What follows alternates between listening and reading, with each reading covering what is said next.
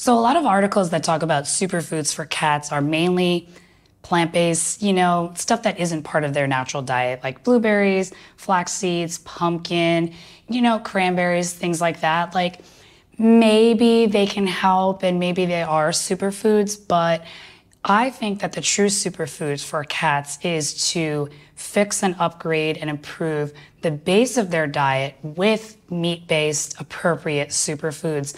Then on top of that we can't expect to add these blueberries and cranberries superfoods to a processed food diet and expect our cats' lives to change, like miraculously. We should focus on the superfoods that are carnivore friendly for our cats and feed fresh whole foods. And then if we still need to, we can use these plant-based superfoods to kind of fill in nutritional gaps instead of using synthetic supplements. So in this video, we're going to talk about superfoods that are actually appropriate for cats, superfoods that I feed Jericho every week, and some superfoods that I eat as well. Hey friends, it's Jess and Jericho. It is a blessing that you are here. Hallelujah. And I just want to say before we get into the superfoods that there are 5 main categories of superfoods. So we have muscle meats. That's typically the type of meat that we eat. Muscular organs, things like tongue, heart, tripe, gizzards, etc. Then we have raw meaty bones.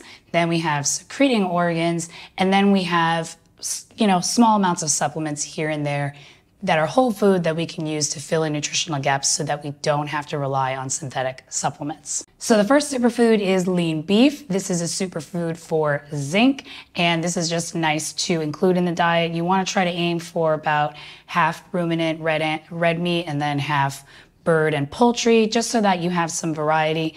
Because, I understand that cats would not hunt down beef in the wild, but technically they wouldn't hunt down chicken or turkey either. They would go for smaller birds, rabbits, mice, voles, other small mammals, and a little bit of fish and the, little sea creatures.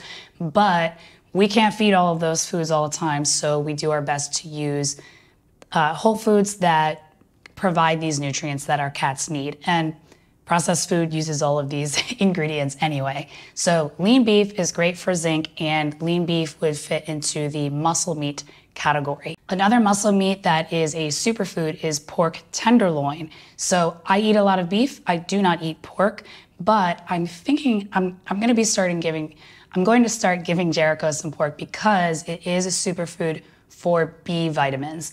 And B vitamins, you do get them from other meats, but pork tenderloin specifically is much higher in thiamine and also folate. So it's just a nicer food to use that is meat, specific, carnivore appropriate for cats. The next superfood is chicken hearts. So chicken hearts, well, I'm sure you already know hearts are very high in taurine because it's a hardworking muscle.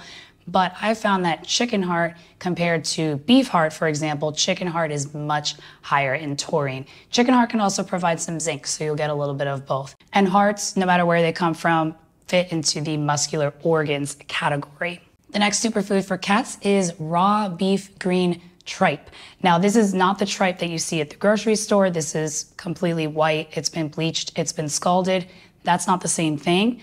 Beef green tripe is only available through raw pet food suppliers because in its natural state with the fermented and pre-digested plant materials, that's not human grade quality, so you won't see that at the grocery store. It's been cleaned out, washed, bleached, and scalded, whereas beef green tripe, raw green tripe that you get through a raw pet food supplier, that does contain all of the pre-digested plant matter, and that's what's nutritious for our cats. So green tripe is a superfood for manganese, and manganese can be difficult because really it's green tripe and blue mussels, but I found that green tripe is easier to source when you're buying online, whereas blue mussels, I can't really find that anywhere. And tripe is also much more affordable. So for example, for Jericho, for 2 months, I need 1 pound of tripe, and I get that from Raw Feeding Miami. It's $5. So it's really, really easy. It stinks, but it's nutritious. Otherwise, we would have to use a manganese supplement because the other meat-based ingredients, it doesn't provide enough. So you would need to use tripe, blue mussels, or a manganese supplement. Oysters, maybe a little bit, but I've found that tripe or blue mussels is really what's going to fulfill that manganese requirement that our cats need. And beef tripe is the muscular organ as well. It's a hardworking muscle because it helps digest the food. The next superfood is chicken wangs, raw meaty bone chicken wangs. So this is a superfood because this is the most natural source of calcium, and it's also a superfood because chewing on whole raw meaty bones provides a lot of mental stimulation, it gets the jaw going, works the facial muscles, and it can also prevent plaque and tartar from forming on the teeth. So this is YAHUAH's beautiful natural toothbrush. So it's a superfood all around because it provides all of these different types of benefits.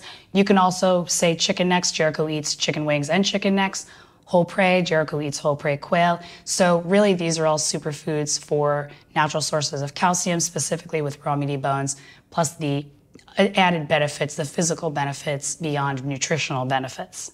And that obviously fits in the raw meaty bones category. For secreting organs superfoods, we have liver. This is typically a mandatory ingredient in homemade diets just because the liver is the largest secreting organ.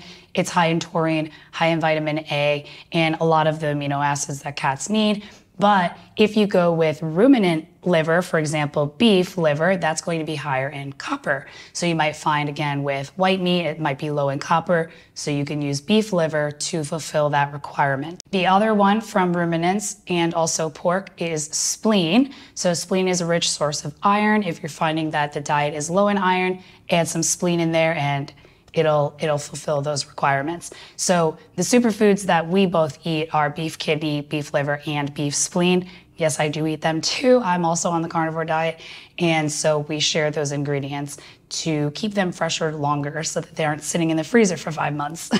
The next superfood is oily fish, and this is specifically for vitamin D. So Jericho's diet consists of sardines, canned in water, no salt, and I also make salmon for myself a couple times a week, and I can't really cook salmon and not give him some, so he gets a little bit of both.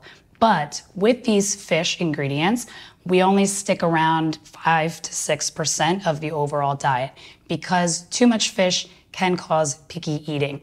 So we only use enough to fulfill vitamin D requirements, but really that's the best and most natural cat appropriate source of vitamin D is any type of oily fish. I do sardines and salmon. If you need help getting started with homemade cat food, I do have a homemade cat food starter kit. It's a self-paced video course where I'll show you how to plan for everything and how to feed homemade raw safely and confidently. It also comes with complete recipes using all of these ingredients, and they are complete to NRC standards for adult cats. Check the link in the description below for my homemade cat food starter kit so you can get started on homemade cat food easily and confidently. The next superfood is eggs. So eggs are a complete protein, and the yolk specifically can provide a lot of choline. Typically with choline, it might look deficient or look low because USDA data doesn't always report on choline for food ingredients, but egg yolks are really great. Jericho eats raw egg yolks, and it also provides a lot of fat-soluble vitamins and fat as well to help absorb those vitamins. So it's an all-around, vitamin mineral supplement.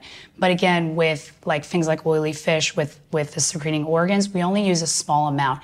We want the bulk of the nutrients to come from muscle meat, and then from the muscular organs, and then the raw meaty bones, and then the secreting organs, and then the supplements. So it goes in that hierarchy because at the end of the day, we're trying to mimic what whole prey provides. The majority of whole prey is muscular tissue, so muscle meat, then the muscular organs, and then so on from there.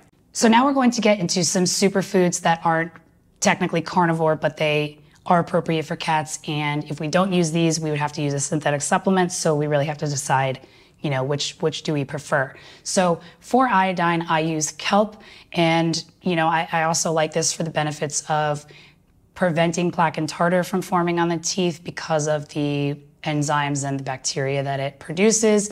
So, and you don't need a lot of it either. So you just use a very, very tiny amount. And I'm not concerned about stuff.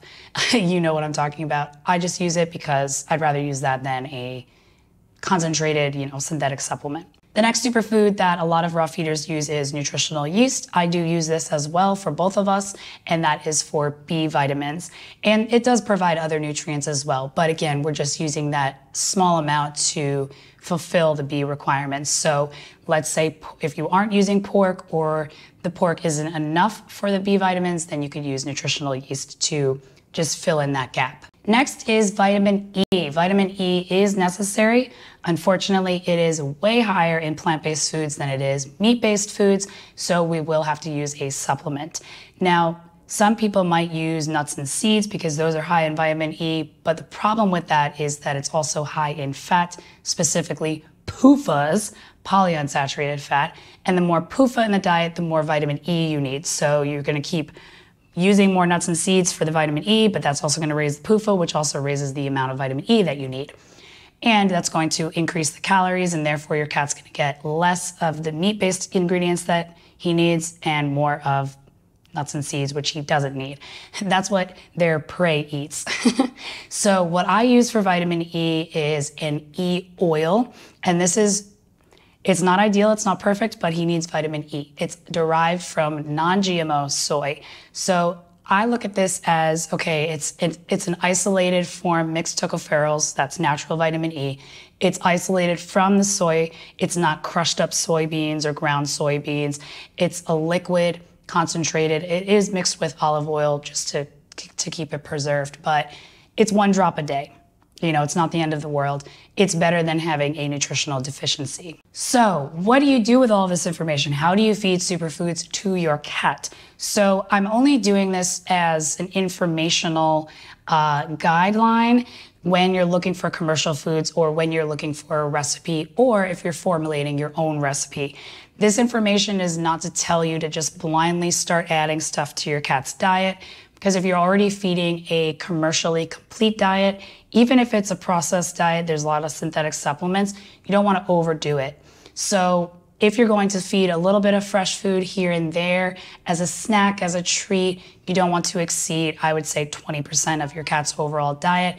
But really this information is more so that you have a template and a guide to base which food or which recipe is appropriate for your cat. So don't start blindly adding supplements and foods and ingredients to your cat's diet. This is more, okay, if you're looking at a cat food label, does this include some kind of liver? Does this include some tripe or manganese source? Does this include kelp? Does this include?